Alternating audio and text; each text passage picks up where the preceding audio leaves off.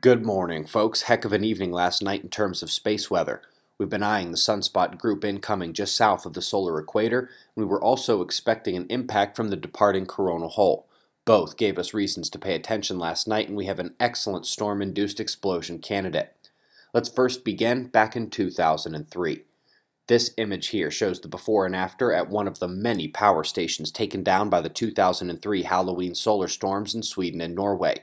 High voltage transformers and distributors, beware of the sun.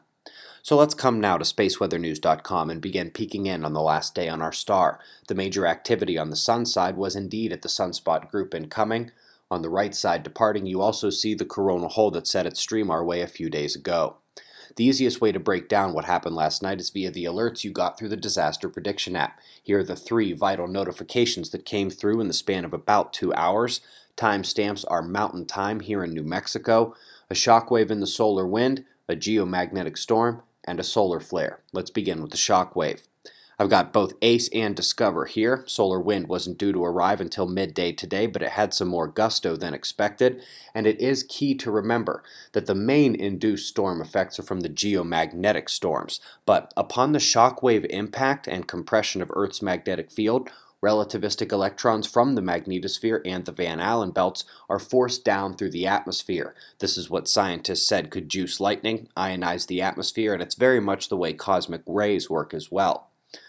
There was significant compression of the field upon impact. It was only slightly fast and hot as a stream, but the density of the wave was pretty impressive, with more than a 4x intensification immediately that built to about 5x. At the most surge worry time of day and time of year in California, the high voltage equipment did exactly what one fears in a solar impact scenario. The effects were so on point with what we've expected, and folks, the explosion occurred just 25 minutes after the shockwave alert went out through the app. More than 100,000 people lost power as firefighters battled to put out the blaze, and indeed, folks, we had a low-level geomagnetic storm condition on the global scale crop up afterwards, apparently much more tame over the whole Earth, although the ground magnetic perturbations induced from that storm, remember those come after the compression effects, are indeed beginning to pop up across the globe just this morning. The stream that impacted came from that departing coronal hole top right. Now, let's get to the solar flare because it represents something more and more rare as we enter solar minimum. We've peaked at M-class already, with numerous other C-class events continuing into this morning, and to see even more would not be surprising. We did have the radio blackout from the event, but they have basically just been affecting the eastern part of the world.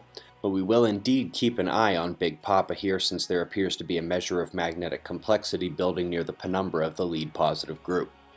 Just one article to bring up today on Earth's magnetic field. Most of you know the field is weakening as the magnetic poles have begun to wander. This article simply describes how some of the micro-scale changes come with corresponding effects in other parts of the globe.